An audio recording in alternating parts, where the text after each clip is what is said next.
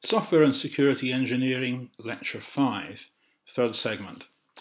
So here we have the public key Needham-Schroeder protocol, and this operates at a slightly higher level of abstraction than the protocol, the Diffie-Hellman protocol, and its ancient world equivalent that we discussed before.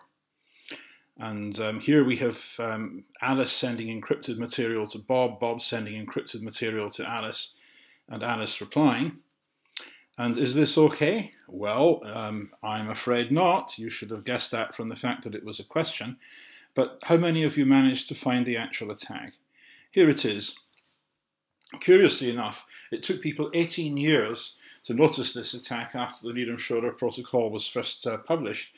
And that's one of the reasons that when designing cryptographic protocols, people tend to be fairly keen on proofs of correctness, because it is so easy to overlook something rather subtle. Here's the problem. Charlie says to Alice, "Hi, I'd like to speak to you." So Alice sends to Charlie Alice's nonce NA and Alice's name encrypted under Charlie's public key. Charlie can decrypt this because he knows Charlie's private key. So he takes NA and A and encrypts them under Bob's public key KB and sends them on to Bob, pretending to be Alice. Bob decrypts NA and A, he finds Alice's name, and so he believes, mistakenly as it turns out, that they came from Alice. So he forms NA followed by NB and encrypts them under Alice's public key and sends them back to Alice as he thinks, but actually to Charlie, because Charlie, like Caesar's courier, controls the network.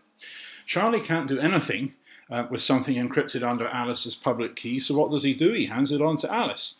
Alice sees NA and NB encrypted under KA, and she says, "Aha, this is Charlie responding to the protocol that I sent him earlier." She doesn't know the difference between NB and NC because these are just random numbers, and Charlie's name, Bob's name, isn't actually in the protocol under this design. So Alice takes NB and encrypts it under Charlie's public key KC and sends it to Charlie. Charlie, of course, can get this, and he can also encrypt it under KB and send it on to Bob. So at the end of this protocol, Alice is communicating with Charlie, and that is in fact true. She knows that she's communicating with Charlie. However, Bob thinks that he's communicating with Alice, and he's mistaken because actually he's communicating with Charlie. And this kind of asymmetry in a man-in-the-middle attack can make it kind of subtle and difficult to spot. But once you've seen the bug, of course you can fix it. And there's a number of ways you can do that. You could put digital signatures and all the stuff inside the packets, or more simply, you could just put in explicitness. You could put all names in all messages. So the first message could be NA, A, C, encrypted under KC. And then the message from Bob to Charlie could be NA, NB, C. Encrypted under KA, and then when Alice got that, she'd realize, hey, there's something going wrong here. I'm not Charlie, I'm Alice. But once you've seen the bug, you can fix it. So, takeaway message, try and prove public key protocols correct if you can. And there is now a tradition of over 20 years, in fact about 30 years, of people trying to use formal methods to prove protocols correct. Now, one of the ways that you can deal with middle person attacks is to certify everybody's public key. And there are various ways of doing this. One is to do it manually, that you physically install a public key on machines which are going to use it. And this is what you do with some implementations of IPsec and when we use Secure Shell SSH at the lab. A second is trust on first use, where you set up keys and then verify manually that you're speaking to the right principal. This is what happens with Signal, with Bluetooth, most variants. This is what happens with some systems in vehicles. It's also what happens with HomePlug AV, which is used in your wireless LAN extender, and various other systems like that, that they're vulnerable when first used, but unless the NSA grey van is right there at that time, you then build on trust with principals with whom you're used to communicate. And when you think about it, this is how human trust originates. You don't remember the first time you decided to trust your mother. That goes back into your very early childhood and babyhood before you could actually form long-term memories. However, a very widespread way of certifying public key is to have an explicit certificate. And what happens here is that if Sam is being once more our trusted intermediary, Sam signs Alice as public key and or her signature verification key.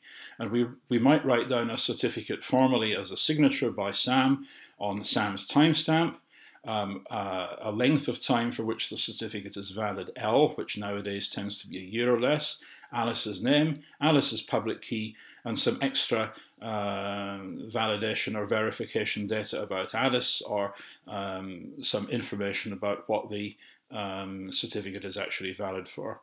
And this is the basis of SSL TLS, the protocol that is widely used for clients to authenticate to servers online.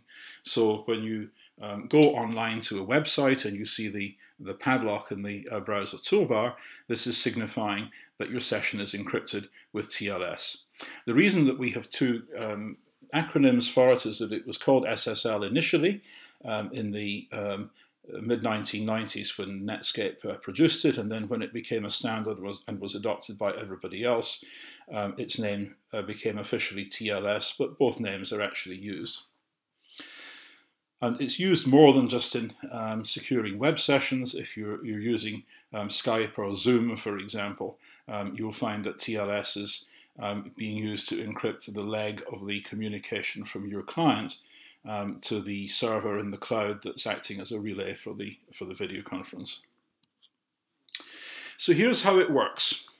The customer, or perhaps that should be the client, C calls the server S, and the client says to the server, I'm client C, here is my serial number C hash, and here is my nonce NC, a random number. The server similarly says, hi, I'm server S, which in most TLS implementations refers to a domain name. Then here's S hash, my serial number, NS, my random nonce, and CS, the certificate and my public key. And then the client sends to the server K0, a pre-master secret as it's called, encrypted under S's public key. And then C and S perform a mutual handshake, the computer cryptographic hash function of K0, NC, and NS. This is done differently in the two directions so that you can't confuse them. And if you want to look at the details of this, you can look at the book, or you can wait until the Part 2 course in cryptography from Dr. Kuhn in a couple of years' time. Now, this protocol has actually been proved to be secure. Professor Paulson in 1999 used the theorem prover Isabelle to show that this abstract version of the protocol has the security properties that you would expect. And this resulted in an awful lot of work being done on theorem provers in the context of security protocols, and in fact it was one of the things for which Larry was cited when he was elected to the Royal Society a few years ago. So here's my question: what could possibly go wrong? If a protocol is secure, then surely you can rely on it, can't you?